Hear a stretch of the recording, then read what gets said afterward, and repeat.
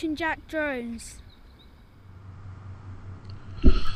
Right, quick test to see if this sort of setup's working. I got the iPhone wirelessly connected to my Apple using sort of the inbuilt mirroring basically, and I've got the Phantom switched on so you can actually see the app and you can actually see the camera going as well. It gives you sort of a rough idea of quality. It's a very low light in this room here, as you can see, but you can see it does pretty good quality on the camera, so it's not too bad. So we've gone through the firmware upgrade we did on the previous one, so I thought I'll quickly run over the app, give you the ideal type of settings I use on my app itself, which is very straightforward. I tend to sort of go with default stuff. There's a few things I do tweak in the app, so I'm just going to show you this, and show you a couple new things that the app does on the Phantom 4, which I didn't realise. So let's get to it. So there's the app in front of you. As you know, it's indoors, got the props off anyway, so no worries that. You've got the red lights at the front of your Phantom, and you also have your flashing lights at the back, which is normal. Now there's a new feature in here that allows you to turn the red lights on the front when you take a picture. So if I take a picture, and you'll notice in the screen on the app it's showing red around this bit here, it's red because that's the front lights.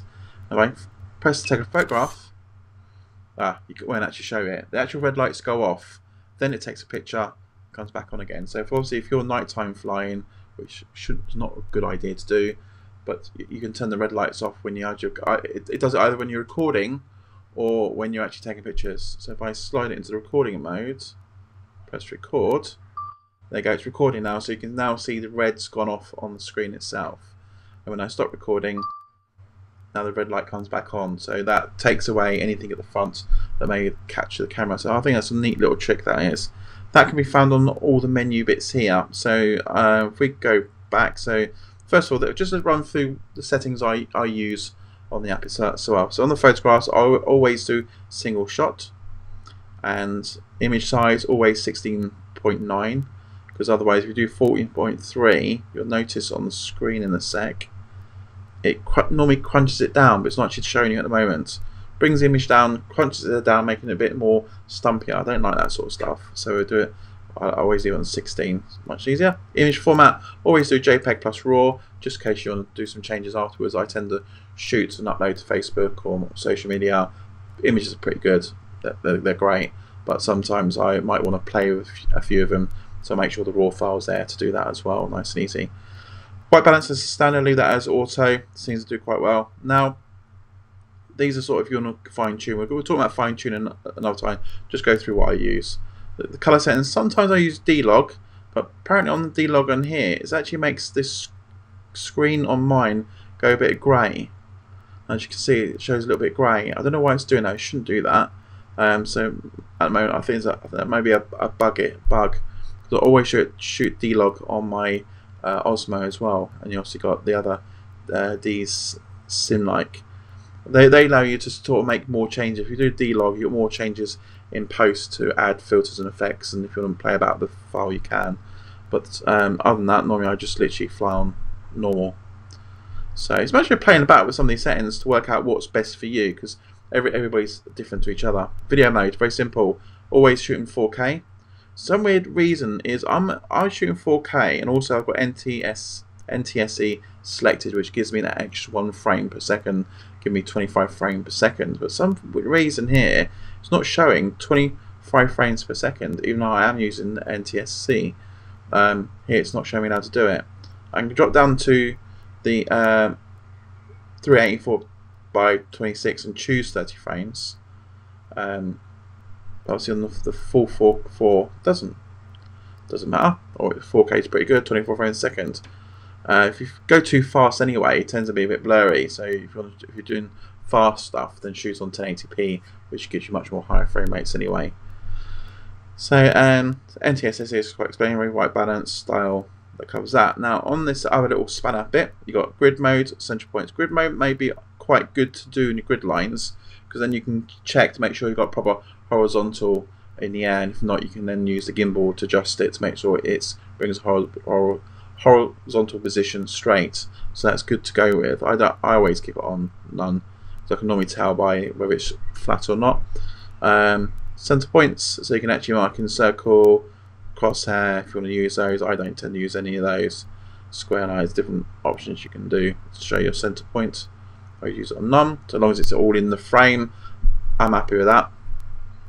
Anti-flicker I don't normally mess with. File indexing, always put continue, because when you start dropping the files onto your Mac or PC and you store them in that folder, I normally do mine by location, and then the place it is, and then I obviously install the files in that way. So if you're shooting something on the same location, exact same day, doing different bits, they're not, so you don't want the files overriding each other. So it's much more easier if you do continuous and it create a continuous file all the time. So then there'll never be the same file name, exact same as one you've done previous.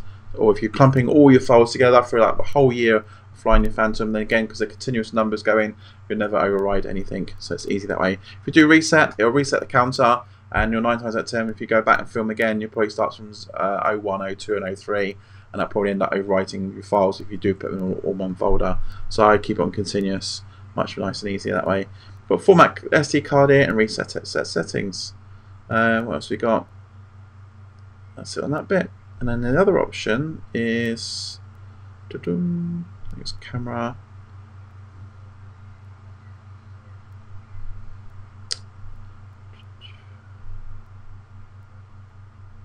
I'm trying to find where I found that red light bit now. I'm not sure it's on the spanner bits. Video caption overexposed. There you go. There you go. Front LED auto turn off. So that allows you to switch on the red LEDs when you're not recording, and when you take a picture, it turns it off. If you put record on, it turns it off on recording. If you want the red LED lights to stay on all the time, then you just slide that back to the off position, and the red LEDs will stay on whether you're recording or taking pictures or not. So I'm just going to keep mine actually switched on. So that's basically my settings for my DJI Phantom 4. So it's quite straightforward. Always check to make sure, like in these other settings here, version numbers to apps, make sure you run the current app version. Also make sure your aircraft version run on the latest firmware, because upgrading the firmware always keeps the aircraft going. You don't want to fly a buggy aircraft. If it's got bugs in it, it's going to cause problems. Remote controller version, also make sure that's the latest version as well. If not, get it updated. And obviously you've got your flight control serial number here, which is unique to your own Phantom itself. What else we got on here? I think I changed on here. We now got live streaming to YouTube, which has been around the net quite some time now, and also you got the live streaming to Facebook. The only trouble with Facebook, it only live stream it to your own personal account.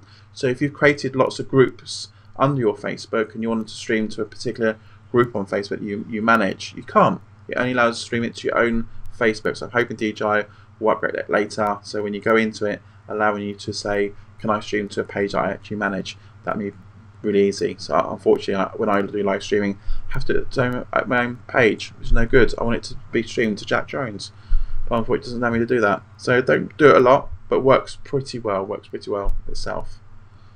So that's my settings. So I hope that's helpful. If you use anything different that you find that works for you, give me a shout, because what I'm going to do is I'm going to create a website page once everyone sends me information to say how you set your settings up, what you do. We'll put down different scenarios that work for different people. Then it gives other people that start in this hobby, especially starting with the new Phantom 4, how they can actually try and use different settings to find out which one best works for them.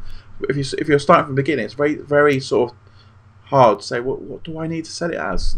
So you tell, if you're watching this, let me know what settings you use. Take some screenshots of your app, send them to me, and then what I'll do is I'll create a little page. I'm going to put all the details on there saying these are the sort of overall settings that other people use, and that way I can play about with your settings, see how well they come out, and people can use settings I've got, see if that works good for them or not, and hopefully get a balance of what works good and what sort of good pictures we get. So I've seen some fantastic videos out there, but obviously they don't tell you what settings they actually use, whether it's all shot straight from the Phantom or there's a lot of post stuff happening afterwards.